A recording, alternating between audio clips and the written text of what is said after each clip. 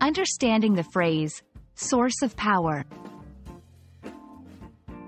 Hello everyone. In today's video, we're going to explore the meaning of the phrase, source of power. This phrase is widely used in both everyday conversation and professional contexts. Understanding it can really enhance your English comprehension and usage. So, let's dive in. Source of power consists of two parts, source and power. Let's break it down. The word source refers to the origin or starting point of something.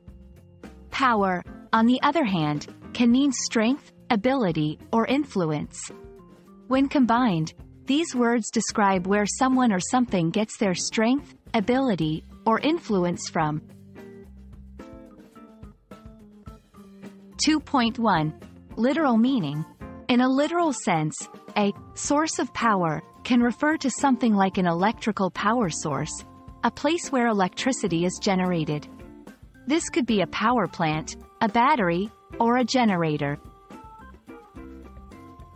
2.2. Metaphorical meaning. Metaphorically, the phrase can have broader implications.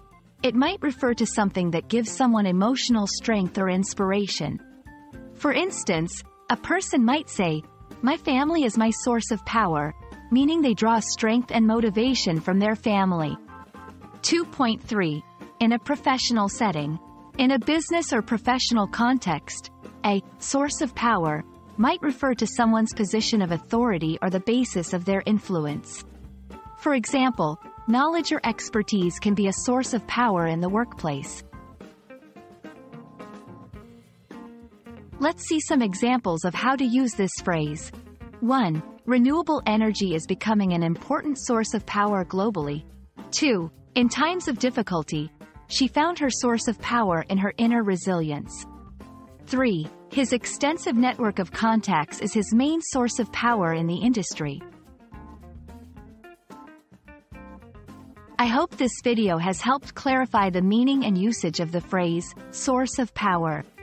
Remember, the beauty of language lies in its versatility and depth.